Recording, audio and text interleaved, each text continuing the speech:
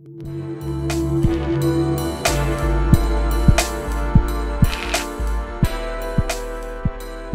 to another installment of EGN. That's right, Eddie Griffin News. Straight, no chaser, straight from the hip. That's how we get on. Now, in the news today, the Cheney daughters are arguing in public. Take a look.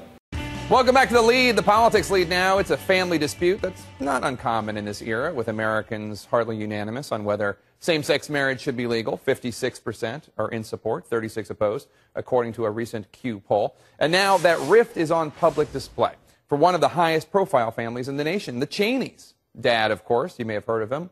He was vice president. Daughter Mary was, for a time, one of the best-known openly gay Republicans in the country, and now daughter Liz is running for Senate in Wyoming.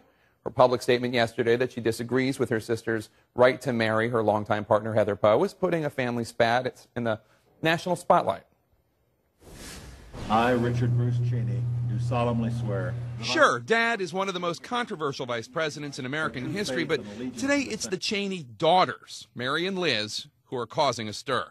In one corner, Mary, who in the 1990s did outreach to the gay and lesbian community for Coors, who married her longtime partner Heather Poe in 2012 in Washington, D.C. They have 2 children. In the other corner, Liz, the older sister, a former State Department official and current contender in a Senate race, who recently announced her opposition to same-sex marriage.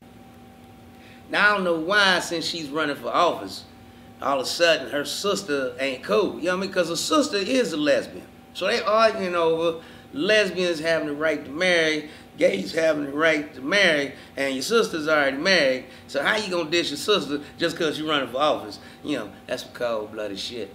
You understand me? You know your sister was licking pussy long before you was running for office, and you was down with it. Matter of fact, you was at their wedding. Now that's what I call a dirty bitch. This is EGN News. Signing off.